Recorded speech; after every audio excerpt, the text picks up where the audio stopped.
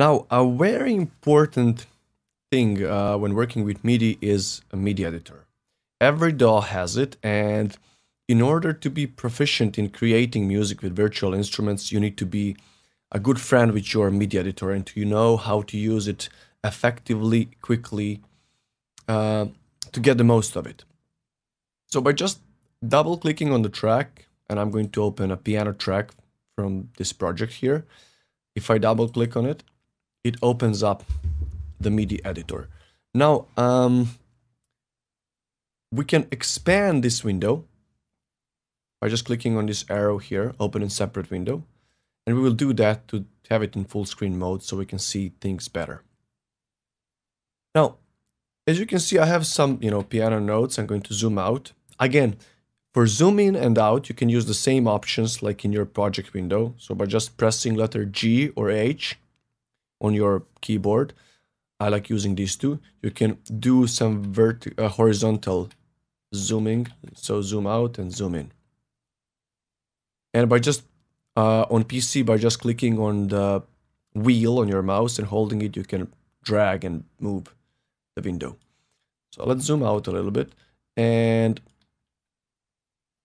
we can also make these notes a bit wider, a little bit here, by sliding this one here down. I just like to keep it large enough to see what notes are these. So it says, D4, G4, A4, D5, and so on. I find it useful to see what notes are playing.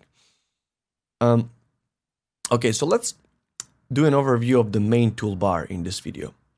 So the first one, and a very cool option, an important one, is solo button. By having solo enabled, let me go down to the lower zone again. If I play this project, let's play it. And again, I have solo enabled.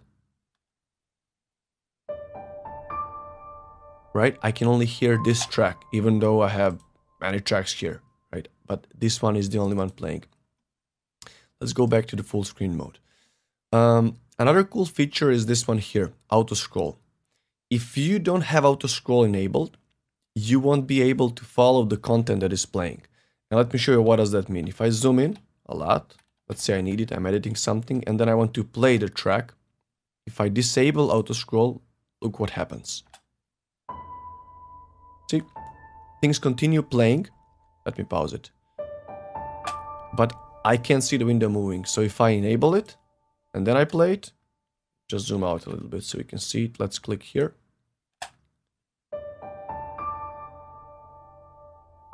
It continues moving so that you can see what is playing, and maybe you decide to edit something to stop over there so that you know exactly where you are. Now,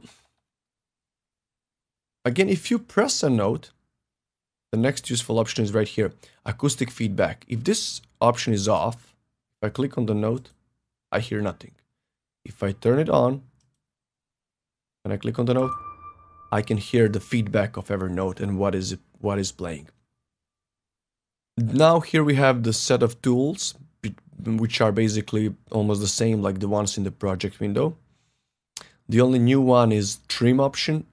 But we will use these options in the next video where we will do some editing and do more with these tools. So for now on, we have these tools, draw, erase. So by selecting draw, we can draw a note. I'm going to delete it. We can erase notes. So, we can erase this one. Oh, let me just erase. Click on it and it disappears. I will undo it on Ctrl+Z. And so on, so you're familiar with these tools.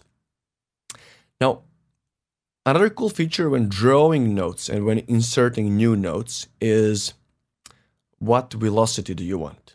Now, velocity is basically like the dynamic range. Do you want to have the note played softly or, pressed like high to have its maximum dynamic range? So I have my notes set at 70, maximum is 100. So if I go up here, if I hold this arrow, it goes up to 100, actually 127, sorry. That's the maximum for MIDI.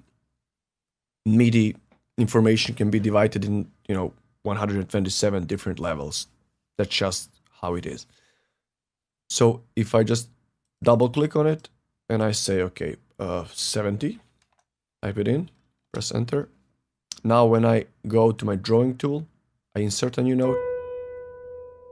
Let me move it here so you can see it. See, here is its velocity shown down here. Okay, let's remove it. Now again, snap option on and off does the same thing as in the project window. Again, you can set your quantize value. I have it set on 16 here. Now another cool feature here is grid type. Again, you have the same thing in project window. We haven't talked about this one too much, but it's a very cool feature because you can do, so when things are set to grid, when you have your snap option on and you want to move this note, when you move it, it snaps directly to the grid, to the line. So if I want to move it and my snap is on, I can move it just directly to the exact value. Like, so it's 16th note in this case. Let's undo this. But if I select this option here, grid relative, this allows me to move this note relatively to the closest quantized value. So what does this mean? If I select this note and I want to move it to the right, see, I can keep that part that is off and move this entire part for the quantized value for the 16th note, but starting from here, from the beginning of the note. Now, as you can see, these notes are not perfectly played in here in this part, and I wanted to keep it like that, to keep that human feel, so that it doesn't sound robotic. And let's say that you decide, okay, I want to keep the same feel, but I want to move these notes. I could just select all of it, have the grid relative option on, and if I just move all of it, look what happens. It stays in the same relationship with the lines. I just move it exactly for the entire 16th note. Okay. The next thing that we have in MIDI editor is quantize length. That's a new thing here in the editor. You don't have this one in your project window. So this tells me, for example, when I'm inserting new MIDI notes, if I draw new notes, what's going to be the lowest length? Like if I insert a new note, I cannot insert a note shorter than 1/16 here. If I just click once, it's instantly 1/16 long. If I go here and say, you know, a half beat, if I click, so I can start from the half and then drag it for half more. It just, you know, because the snap option is on.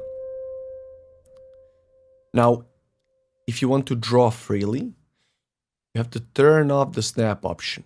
If you turn it off, take the draw tool. You can just, you know, drag freely however you want. And let's delete it. Now, it's also possible to look at more than one MIDI tracks, and basically more than you know, 1, 2, or 5 tracks together. Let's open lower zone, and let's say I want to work on my string section here. I have my ensemble patch, one viola, one cello. I go and select all these 3 tracks, and I double click on one of any of these. So if I double click, look what happens. I have all of these tracks selected. Now some of these are overlapping, but here if we go to this option here, layers, I can select different layers. I can say viola, and now this one becomes active, right? It tells me where it is. See, it's in this part, and these are the notes being played. I go to cello, see, it goes right here. Now I have several takes here, so that's why I have 3 tracks, but it all gets selected, and you can see it visually, you know, what's being selected. So it's a cool thing when you want to edit, you know, several tracks, or let's say you're working with strings, you want to do some counterpoints, and you know, you want to have an overview like on the staff so that you can see where the notes are, where the movement goes, and so on. Okay, now let's go back to our good old friend piano. I'm going to turn up the lower zone, click on piano again. Okay, now this is a very useful option, step input, and I have dedicated a separate video, so stay with me. I'm going to explain this one, you know, in a different video. I love this option. It's amazing. It gives you a lot of possibilities, but more about that later. And the last thing to see here is the last part here, which says velocity. Here, we can choose event colors. Now, two useful options here. Velocity or pitch. So, MIDI notes can be shown by velocities. So, as you can see, the ones that have lower velocity are lighter, and the one that are they have like very high velocity, let's go to this one, they become kind of eventually red. So it goes from, I don't know, light purple, bluish, something like that, up to red color. Now, there are several color codings here. I like only these two. I find it useful. So the next one is by pitch. So you get this colorful overview of different notes colored by pitch. By notes in the scale yeah, just by pitch. So that would be it for this first part. In the next video, we're going to go more in, we'll talk more about editing these notes, some shortcuts, how can you quickly move through the editor and to, you know, effectively move notes and manipulate it to get clean, fast, and productive workflow. So see you in the next one.